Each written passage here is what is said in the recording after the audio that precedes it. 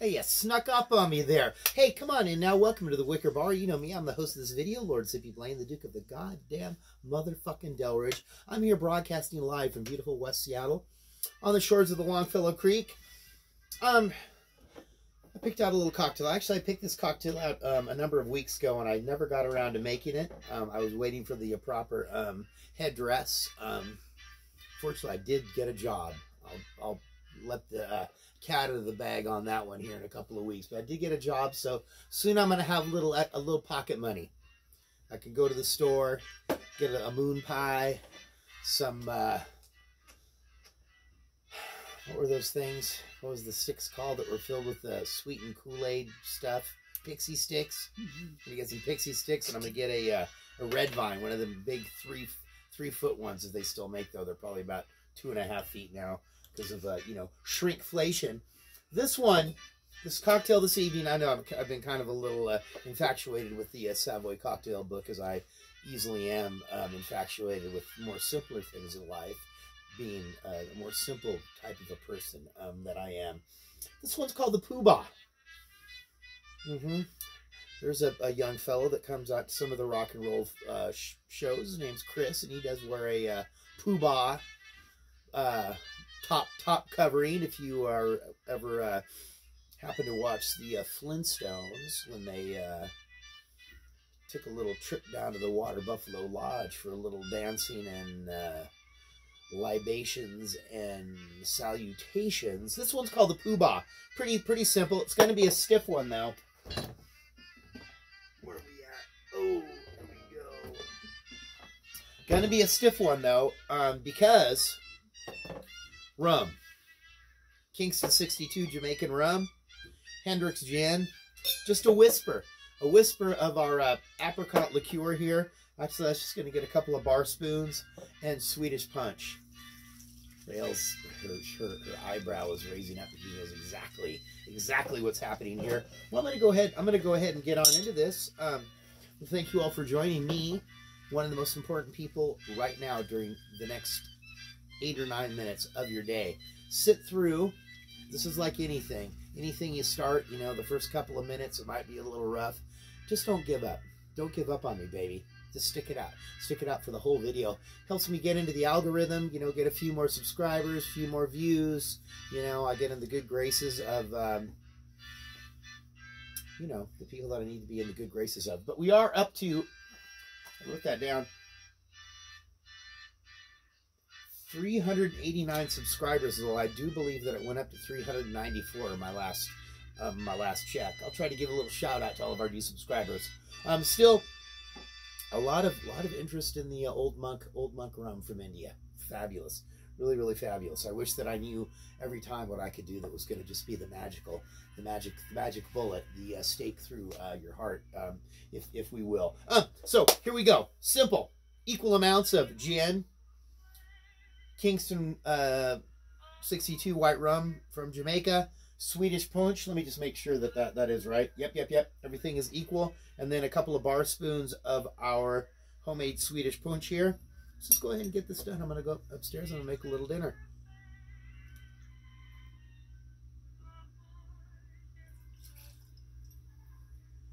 We did have a couple of fabulous rock and roll shows last weekend. Played the makeshift art space up there in Bellingham. That was fabulous. That's just a whisper, right? Oh, that's right, Goose. Thank you. And then we played the Bar House in Fremont, one of their farewell shows to doing live music there.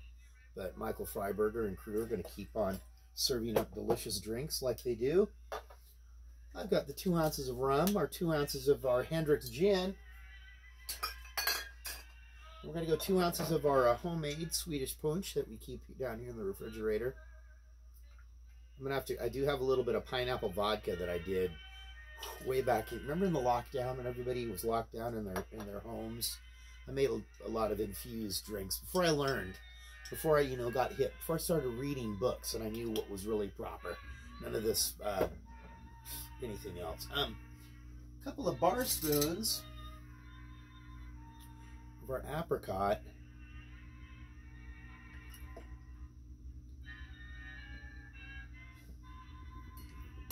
There are quite a few different cocktails that seem to have kind of the same base. There's one that we enjoy that is the CFH. It's very, very similar to this, but it has got a little Calvados, a little Swedish punch, gin, and some grenadine in there as well.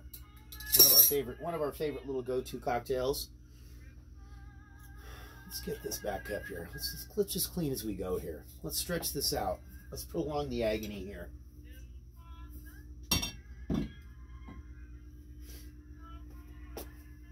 I know it seems like you're going to have to wait for another rock and roll show. Next one's not going to be till March 17th, I believe, at the Lucky Liquor with our fellas in Effluvia. That's going to kind of lead us off before we go on a little trip down the coast here.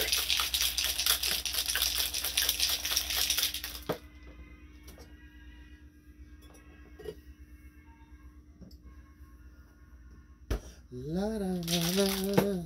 The POO BAH.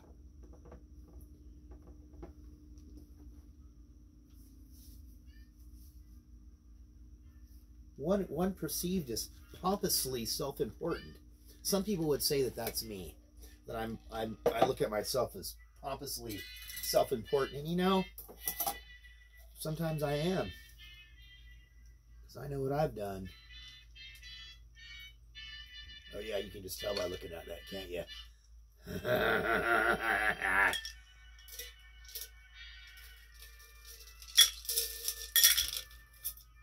All right, Rail, would you care to join me? I guess if I have to, Zippy, I'm going to. A couple of these, and I think, you know, we start hurling the expletives over who's most important in this relationship. Let's see.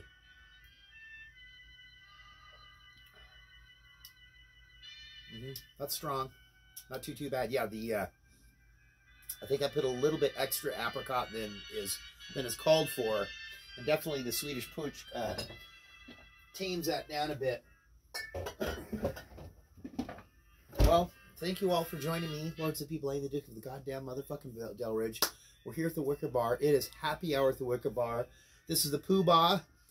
It can be found in the Savoy cocktail book, or you know, if you happen to have a telephone or a you know, personal computer, you can just kind of get on there. They've got Google or Ask Jeeves and just type in the POO BAH cocktail. Recipe is gonna come up for you. You can just kind of highlight it, Control C, put that over into your Word document, Control V, hit print, and it's going to be printed out for you. It's perfect, you know, because us old people, I like to have stuff on paper. It makes it more important to me. Plus, I'm like a beaver. I just get in there and get into that stuff that you get into when you gotta be. Anyway, thank you very much for joining me. I'm gonna bid you a fond farewell. I'm gonna go up and kind of throw a little something for dinner. I got a little chicken, a little acorn squash. I'm gonna get that cooking video. Don't you worry, I'm gonna make that happen. Maybe next week. But don't worry, I'm gonna divulge the phone number. Not today. Maybe next week. Rail and we have to cut the umbilical cord of the landline. It's so hard when you've had something for so long to let it go. Sometimes you have to let the things you love, you have to let them go free. I have to let that, you know, you're not going to be able to find me in the phone book anymore or call directory assistance or anything. Okay, I'm out of here. See you next time.